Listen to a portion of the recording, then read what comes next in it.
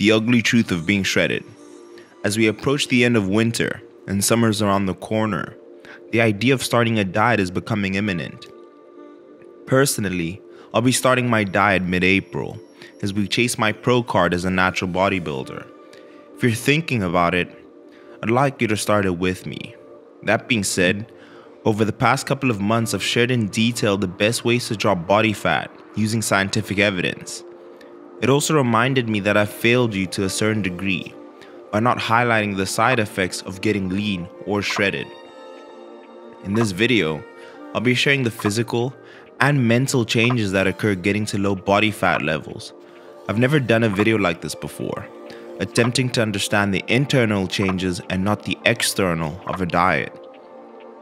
If you do enjoy this video, take a second, hit the like button. It will help the YouTube algorithm for those who've never seen this information. If you're new, subscribe, it's free, and hit the bell button to get a notification when I upload. Side effect 1, hunger. By far the most common side effect, but allow me to explain hunger at the biochemical level. Dr. Clark and colleagues describes the process the best. Leptin and ghrelin are two hormones that have been recognized to have a major influence on energy balance. Leptin is a mediator of long-term regulation of energy balance, suppressing food intake and thereby inducing weight loss. Ghrelin, on the other hand, is a fast-acting hormone. It's also known as the hunger hormone, seemingly playing a role in meal initiation. So as you decrease in body fat, adipose tissue, so does the levels of leptin. So you're constantly feeling hungry. The concentration of ghrelin increases, edging you on to eat. This is why you are always thinking about food as you keep getting leaner. And when you binge eat, that is your body failing to express enough leptin due to low body fat. And on a more personal experience, I've gone through multiple experiences of binge eating and high food focus. My best advice is to be mature about starting a diet and realizing what's going on in your body. That's why I think this video will be very helpful, so don't forget to hit it with a thumbs up. The way I mitigated these effects of hunger was 1. A high volume meal plan, eating whole foods, a high protein diet that induces satiation, and also includes snacks that you enjoy to satisfy the pleasure centers in your brain. Caffeine has also been a good friend due to its ability to suppress appetite. But also be wise about the amount of caffeine you consume. On a side note, I'm working on a company, my first ever. For now, let's call it Project XXX. This company will help people with the same problem all around the world. I want this to be my legacy. Side effect 2, libido, a decrease in sexual activity. To best explain this, a case report by Dr. Strauss and colleagues. A college wrestler's weight, body fat, and hormone levels were measured during 2 years of competition. In the first year, marked weight loss during the initial season was associated with low serum levels of testosterone and several other hormones, as well as a decrease in reported sexual activity. In the second year, all values returned to normal after the season. The following year, with less weight loss, the wrestler had only transient decrease in testosterone and prolactin and reported no decline in sexual activity. Body fat greater than 5% seemed essential to maintain normal endocrine function. It's important to know that hormones are formed by fat and cholesterol. Without fats, hormone production would suffer. Fats also help with the absorption of fat-soluble vitamins like A, D, and K. A nutrient deficiency can certainly cause hormone imbalance, and not getting enough fat could be the cause. This is why males go through rigorous diets can experience a decrease in sexual activity or even complete absence. Side effect 3, hunger. Have you ever snapped angrily at someone when you were hungry? Or has someone snapped angrily at you when they were hungry? If so, you've experienced hangry, an amalgam of hungry and angry. The phenomenon whereby some people get grumpy and short-tempered when they're overdue for a feed.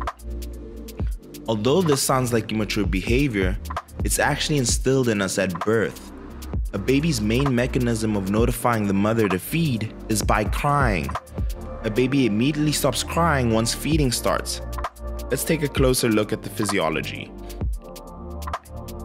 As time passes after your last meal, the amounts of nutrients that are circulating in your bloodstream starts to drop. If your blood glucose levels falls far enough, your brain will perceive it as a life-threatening situation. You see, unlike most other organs and tissues in your body, which can use a variety of nutrients to keep it functioning, your brain is critically dependent on glucose to do its job. You've probably already noticed this dependence. Your brain has on glucose. Simple things can become difficult when you're hungry and your blood glucose levels drops. You may find it hard to concentrate, for instance, or you may make silly mistakes. Or you might have noticed that your words become muddled or slurred. When blood glucose levels drop to a certain threshold, your brain sends instructions to several organs of your body to synthesize and release hormones that increase the amount of glucose in your bloodstream. The four main glucose counter-regulatory hormones are growth hormone, glucagon, adrenaline, which is sometimes called epinephrine, and cortisol, which are both from the adrenal glands. The latter two glucose counter-regulatory hormones are stress hormones that are released into your bloodstream in all sorts of stressful situations. Not just when you're experiencing physical stress of low blood glucose levels. In fact, adrenaline is one of the major hormones released into your bloodstream with the fight or flight response. And this is due to a sudden scare, such as when you see or hear or even think of something that threatens your safety. Just as you might easily shout in anger at someone during the fight or flight response, the flood of adrenaline you get during the glucose counter-regulatory response can promote a similar response. The main fix to this is to eat before your body reaches that level. You can start to tell a change in how you emotionally feel.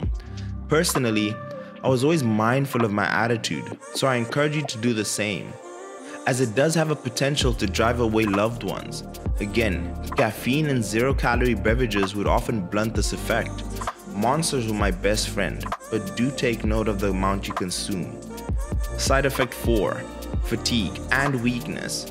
If you've ever done a diet, it's very common to decrease carbohydrate intake to see continual fat loss over time. We understand that glucose is one of our main energy sources. The decrease in glycogen stores has shown to result in a decrease in strength and thus in muscle size. It is understood and accepted that your strength and muscle mass will decrease when your decreasing body fat percentage is the main goal. That being said, there are tactics that can minimize muscle loss and decrease in gym performance. One of them is focusing a good portion of our carbohydrate intake around a training session. This way you'll be able to fuel your workouts and keep your output high. Another trick I would do is using RP Max, which is a pre-workout. My gym performance would then suffer at a lesser frequency, in short, and being able to maintain muscle mass. And those are the top 4 side effects of losing body fat, and as I mentioned, do be mindful of the things. The tactics that I've mentioned are very, very helpful. In terms of the weakness that I felt, be mindful of the caffeine that you take. This was the pre-workout that I was taking, RP Max.